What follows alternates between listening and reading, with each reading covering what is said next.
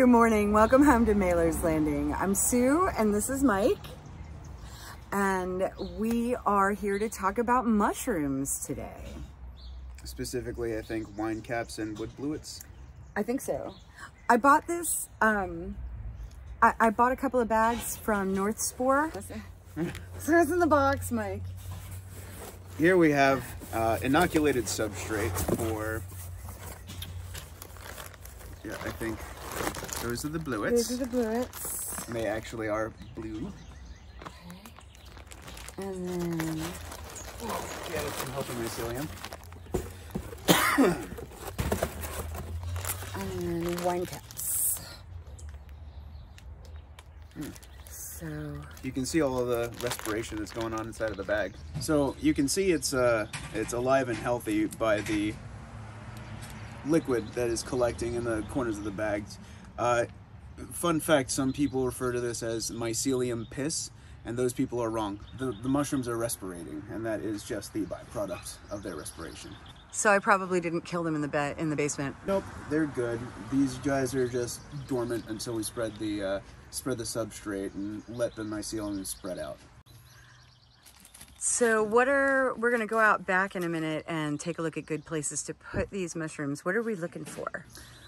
Well, ideally, we're looking for a place that gets a good amount of shade, good amount of water as well. And it's going to be in a place that we want to, that you're going to be able to check in on frequently, because these suckers will pop up and go just as quickly. So we had talked about maybe putting them over here, because this is one of the shadier spots beside the house, but that is not recommended. And what was our problem with that? So mushrooms can act as bioaccumulators in nature, so you don't want to put them or harvest them from some place that might have, like, say, well, in this case we have paint chips, so we don't want any of those chemicals to leach into our mushrooms.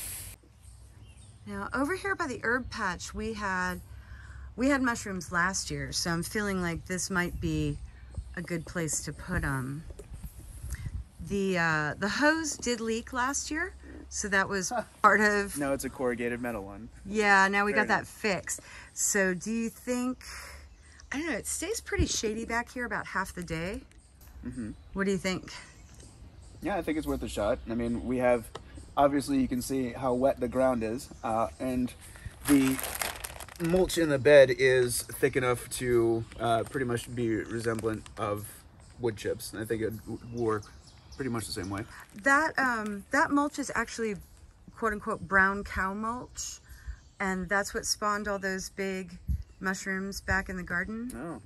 Oh. Do you think we're gonna have a competition problem with that? I don't think so.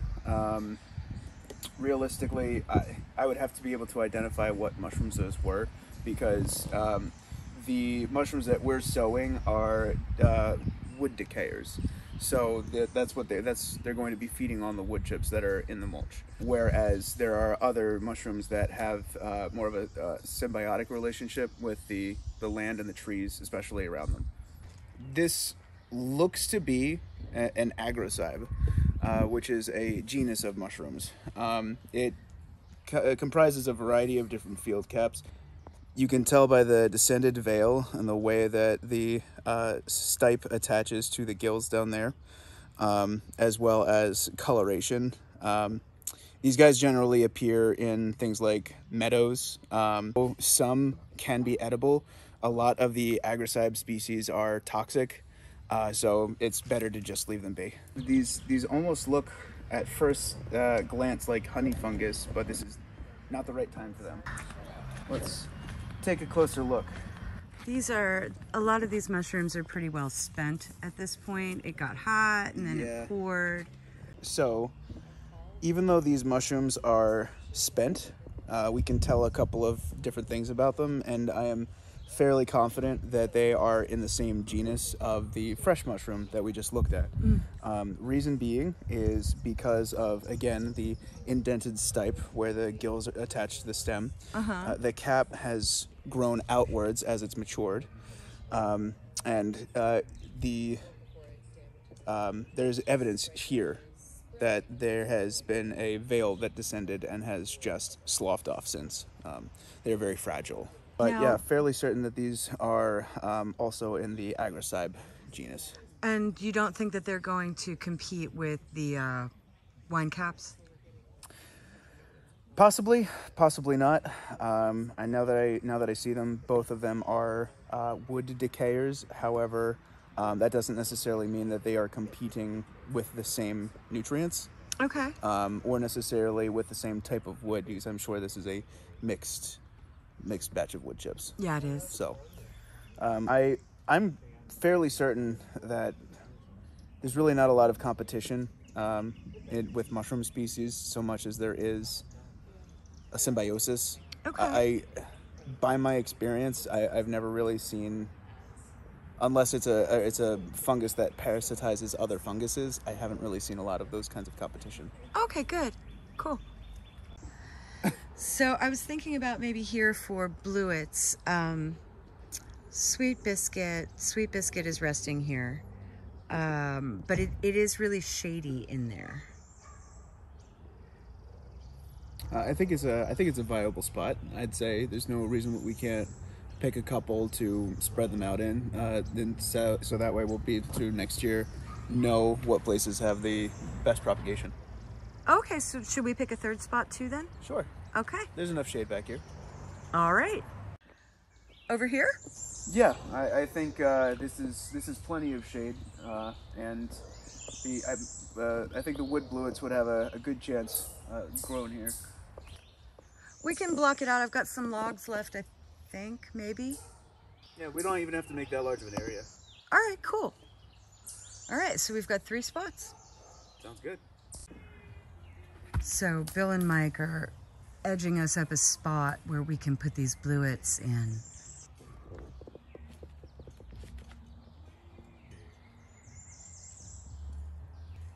So is this the same method you were using when you did the herb bed? It is. Yep. Just a little groove so it doesn't roll, and pack it in.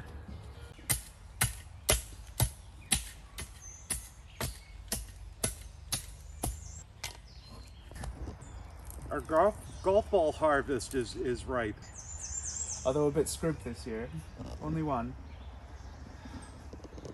I'm glad you planted top flight this year. So we're going to be crumbling this up and putting it into the garden patch in between layers of mulch. Here we go.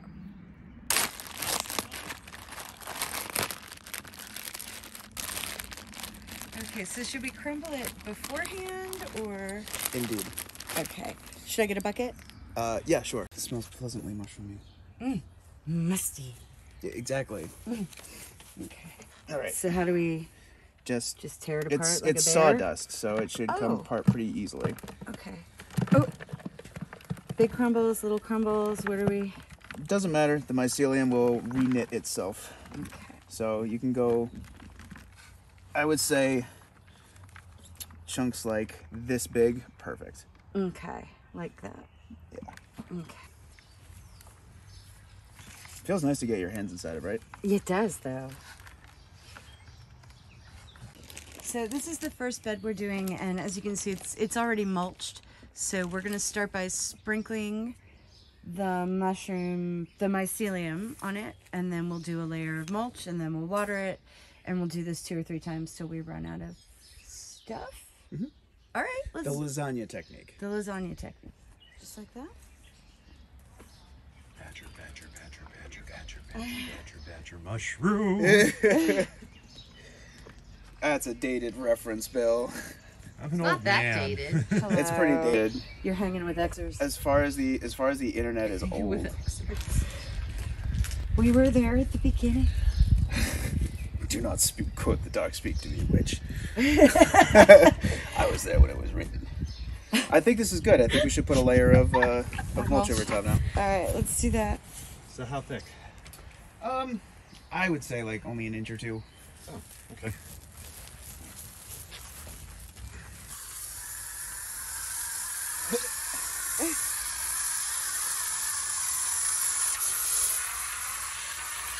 Did I hear them say that these don't actually flush until autumn? Something about it being a cold fruiting mushroom. It's a good thing that we planted them now, so there's time for the mycelium to set. Because the mycelium will generally live all year long. The fruiting bodies are just what comes out of the ground and releases spores, but the vast majority of what comprises the mushroom is underground. All right, so that's one batch, and we're just gonna basically do the same thing at the other 2 spots with a half a bag each of the bluets. Woo! Look how powdery that is. Ooh, is that okay? Yeah, that's fine. That just means some of it separated and came up top. What I would say is, since this is a small area, let's just scatter a little bit here, put a layer on, water it, and that'll be just kind of like our tester, and then the control will be over there, because that seems like a better space to put it.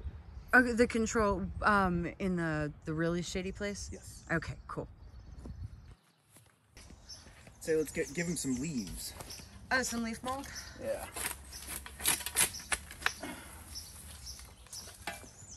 Having the 2 beds for the bluets is kind of an experiment of ours. They're really, really shade loving.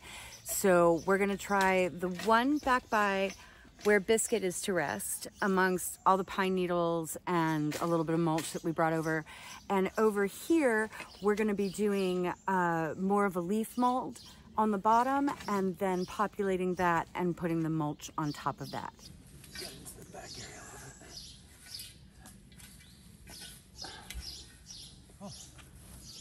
bit. And this ground is all basically just broken down leaf mulch now.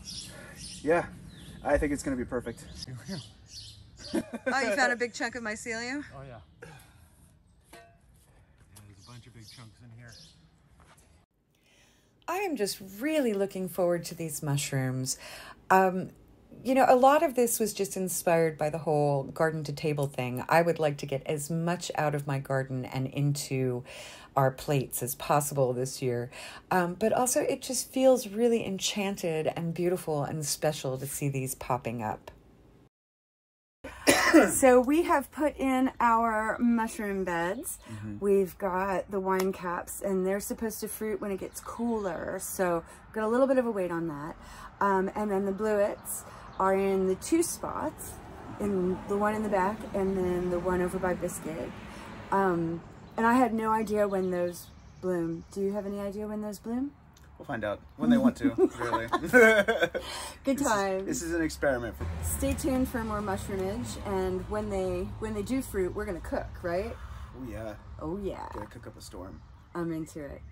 Thank you so much for hanging out with us today while we got our fungus on. We will catch you up soon. Take care. Bye.